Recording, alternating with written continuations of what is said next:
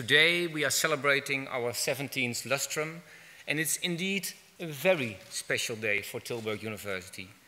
Just a few hours ago, Our Majesty Queen Beatrix visited our campus. She revealed the statue of Marga Klompé in our Dante building.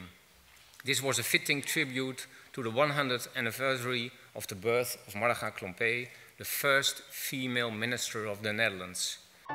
Imagine there's no countries. It isn't hard to do. Nothing to kill or die for, and no religion too. Imagine all the people living life in peace. You may say I'm a dreamer, but I'm not the only one. I hope someday you will join us, and the world will be as one. Imagine no possessions. I wonder if you can. Good afternoon, ladies and gentlemen, excellencies. On behalf of all the students of the ROC Fashion Department, I wish you all a very warm welcome at our fashion show in honor of Marga Klompé. Let me tell you first a bit about how it all started. Well, our teacher asked us to participate in a project with the university and told us that we had to design for Marga Klompé. I'm sorry, Marga who? Was the first question that popped in almost everybody's mind. After a bit of research on Google, we were very surprised. Yes, a strong woman with an amazing resume, there's no doubt about that. But we didn't see the link with fashion right away. But then our art teacher came up with a different take on the whole project. What if we design in thought of Marga Klompé? Marga had an incredible vision and desire for unity and harmony. So what would Marga think about current social issues in today's society? That became the main question that we had to ask ourselves during the design process. Now, you can understand that every single student had his own answer to that certain question. That resulted in some very interesting concepts. Concepts like taking a break of today's fast-moving society, equal rights between women and men, respect, racism, overconsumption, cloning and eco-fashion. Later on in the design process, the African fabrics by Flisco were added, for the fact that this would increase the multicultural aspects of the collection and for our international guests. And also Marga did a lot of good work for international relations. So at first there were a lot of doubts coming from the students, as each of them designed their piece in their own fabric and had their own ideas. So they asked themselves if the African fabric would not affect their original concepts and designs. But it actually worked out quite well, and the collection became a whole collection. One student even said that they weren't single pieces anymore, but it became a complete collection. Moreover, it was an honor to design for Marga Klompé and in her thought. But now it's time to let you see it all for yourself. And I will stop babbling. So I will now leave you to it, and I will say nothing more than be amazed and enjoy the show. Thank you. Madam President, Excellencies, distinguished guests, our dream has the size of freedom, are the poetic lines with which you gave inspiration to the people of Liberia. Liberia, the country of freedom, the country of hope for so many who found refuge in it after the dark days of slavery. The connection of your country with the United States speaks for itself, but so does the connection with Europe. It was the Dutch East Indian Company that was among those firms trading slaves from West Africa to the Americas. It has deeply affected the realities in your country. As you have, Marga Klompé demanded respect for the human dignity of all, asked for all of us to carry responsibility for justice and peace, individuals, politicians, companies. We all have our role to play. As you are, she was a spiritual woman of faith, and like you, she was a pragmatic realist. And as you, she was and is supported by a strong, supportive, and loyal sister. Your achievements are no small feat.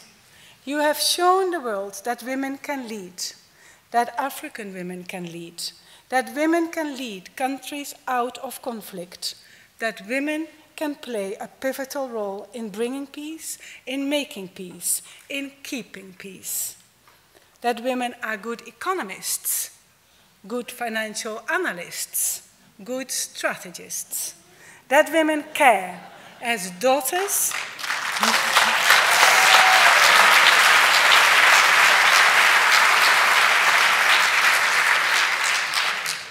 that women care as daughters, mothers, wives, partners, and as leaders. In Europe, we look at your achievements and wonder, is this the new Africa? The new Africa won the Nobel Prize for Peace in 2011. Europe won the Nobel Prize for Peace in 2012.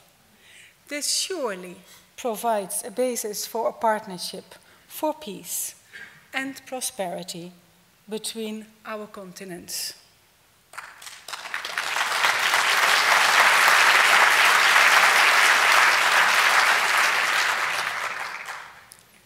Madam, I congratulate you on your bold and courageous steps, which will continue to inspire the people of our continents to believe that peace is possible. Our dream has the size of freedom, indeed, but reality needs exceptional people with your courage and inspiration.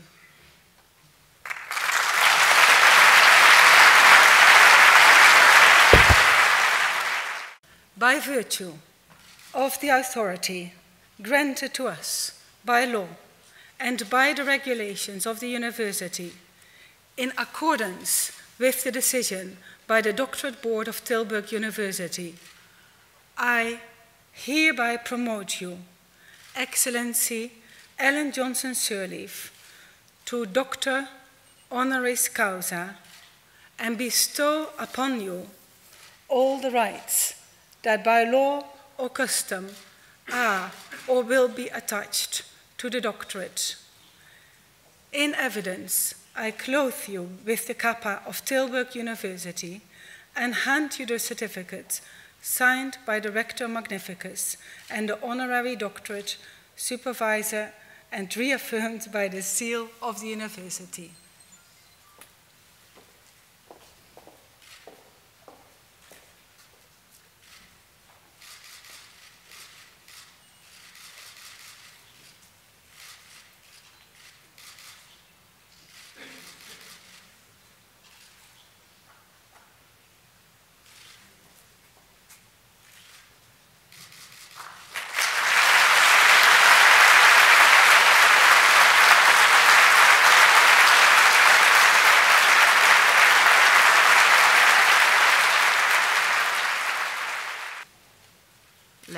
again express my sincere thanks and gratitude to the rector who visited us in Liberia and who initiated what we see today.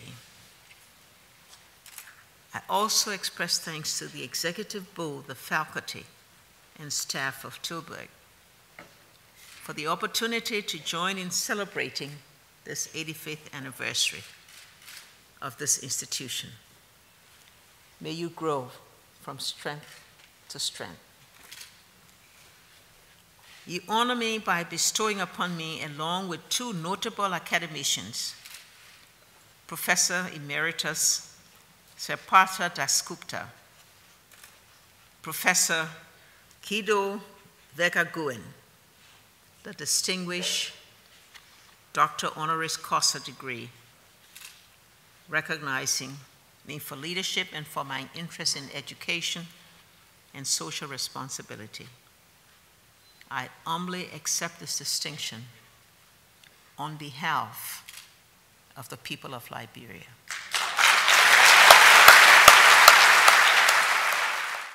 You in this room will be able to learn from our experience, will be able to take some of those experiences, no matter how difficult, in a research and analysis that will lead to interventions, that will lead to better approaches and policies to be able to preserve world peace. We all do so in the spirit of the visionary Marga Klompé as global citizens. And would like to thank Professor Dr. Marjam van Rissen, the endowed chair of Marga Klompé on international social responsibility, by contributing, promoting her legacy in favor of international human rights and justice, social welfare, and social responsibility. I thank you, Mr. Rector, for this.